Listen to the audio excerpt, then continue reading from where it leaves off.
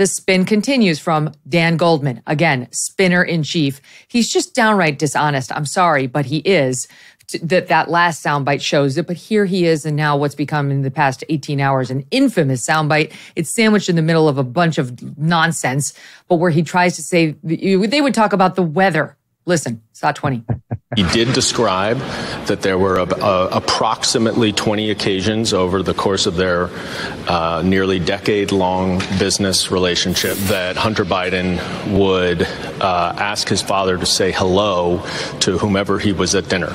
He said there were some times when it was friends and sometimes when it was a potential business partner. But the witness was unequivocal and stated very clearly that they never discussed any business on that phone conversations. There were niceties and there was a hello and we talked about the weather. If he says hello to someone that he sees his son with, is he supposed to say, hi, son? Oh, no, I'm not going to say hello to the other people at the table or the other people on the phone. The witness was very, very consistent that none of those conversations ever had to do with any business dealings or transactions. They were purely what he called casual conversations.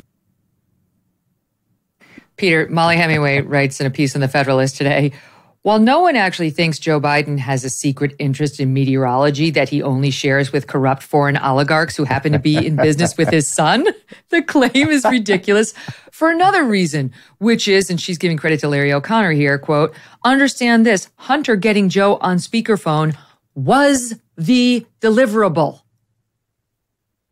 Exactly right. Yeah, when I first heard him, Dan Goldman, say this, I thought, there are these things called weather apps. You don't need to call your dad to discuss the weather. I mean, you have weather apps. This information is not hard to get.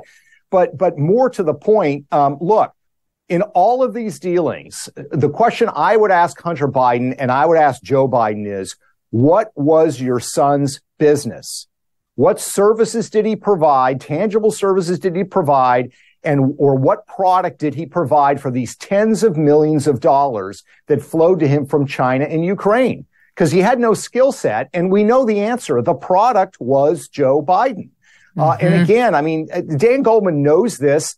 It's the way fundraising is done in Washington, D.C. A lobbyist comes into the office. He's concerned about the bill. The senator or congressman talks with him about the bill. He doesn't ask them for a donation. He doesn't ask them to hold a fundraiser. That happens after the fact. A subordinate calls them. That's where the financial transaction takes place. It's the same thing here. These foreign entities were investing in the Biden family. In fact, Chairman Yi, who was the head of the CEFC, when he sent $6 million to Hunter Biden, he said, this is not just for you. This is for all the Bidens. So they all knew who they were in business with. They were in business with the Biden family. And I think as this investigation proceeds, Megyn, we're going to actually see more evidence that Joe Biden actually benefited personally from his son's, financially, from his son's overseas business dealings. You're right.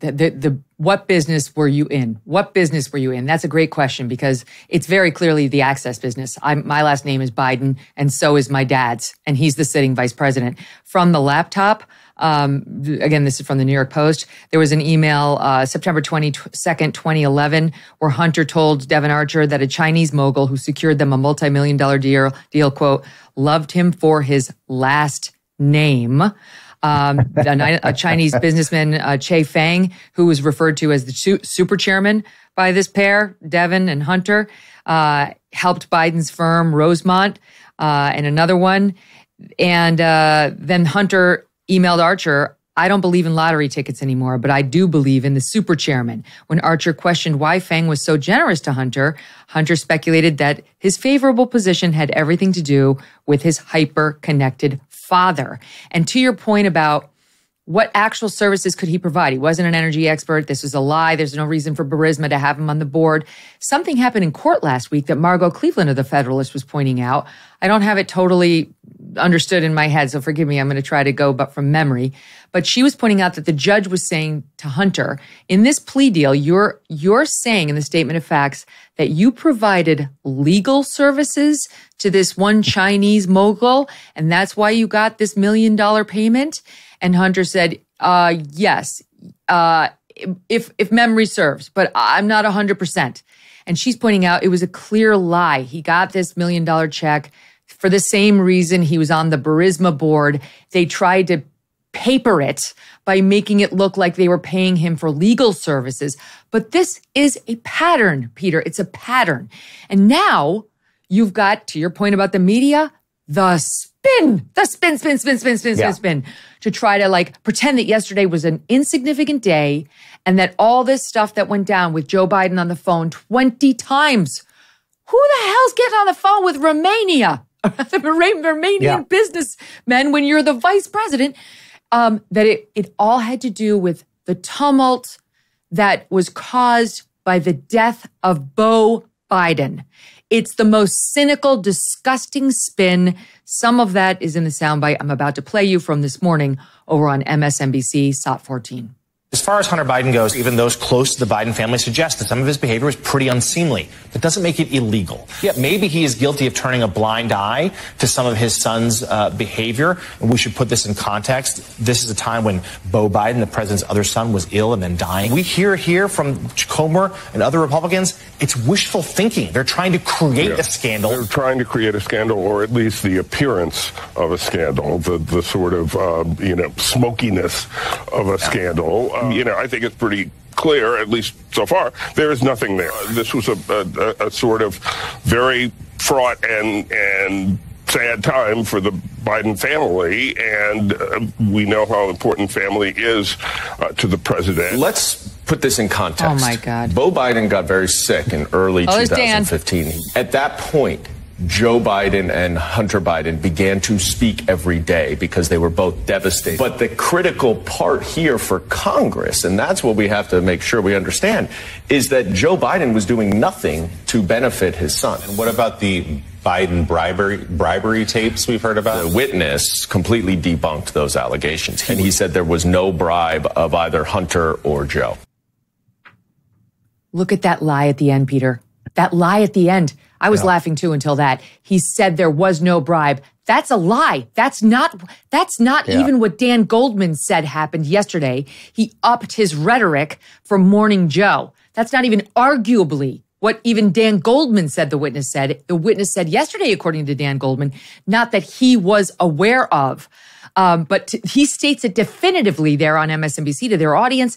And how about the nonsense about they were just too upset about Beau to realize that they were breaking laws?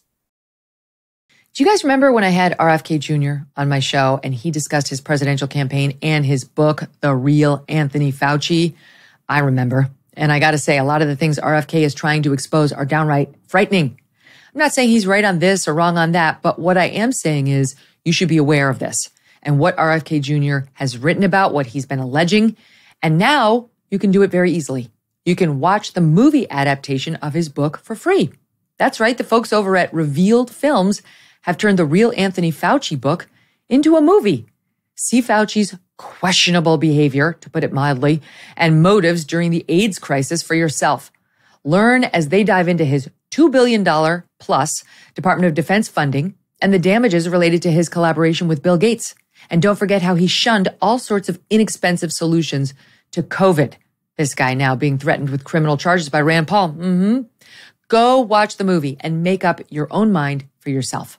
For a limited time only, watch this movie for free at therealanthonyfaucimovie.com. therealanthonyfaucimovie.com. Hey, thanks so much for watching. If you like what you just saw, hit the subscribe button for more clips and full episodes.